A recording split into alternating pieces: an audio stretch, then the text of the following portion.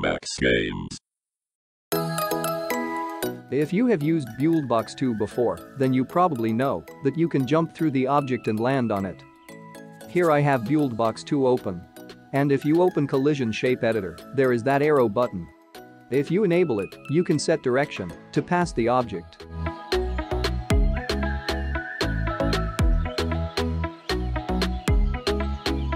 Here is an example.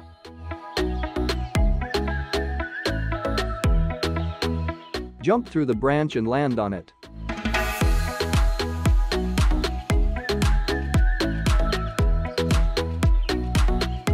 Now I have Buildbox 3 opened.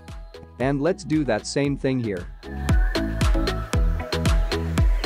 Open Asset to enable option to jump through it.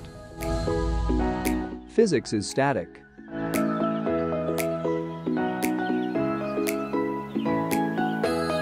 Drag if collide node and set affected asset to character and connect it with start node.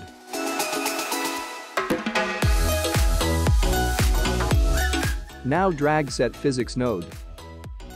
Set physics type to no physics. And check the restore box. It restores the physics so you can land on it. Connect with if collide node. Go to 3D world. Enable collision mode.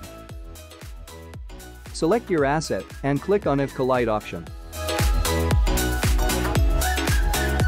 Move its collision area lower than its start collision.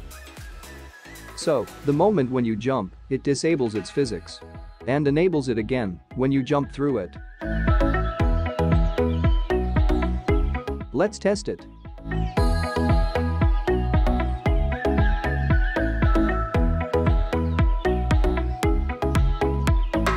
Works like a charm.